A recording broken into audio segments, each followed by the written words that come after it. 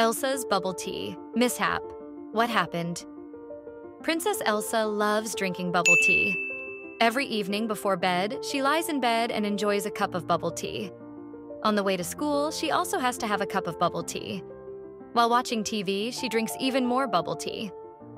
Her mother warns her not to drink too much bubble tea because it contains a lot of sugar, which isn't good for her body. But Princess Elsa doesn't believe her mother and continues to enjoy her bubble tea freely. One day, she looks in the mirror and is shocked. How did this happen? She's gotten so fat. Am I still the beautiful Elsa? What should she do now? Who can help her? Don't forget to like the video and follow our channel so you don't miss any exciting stories.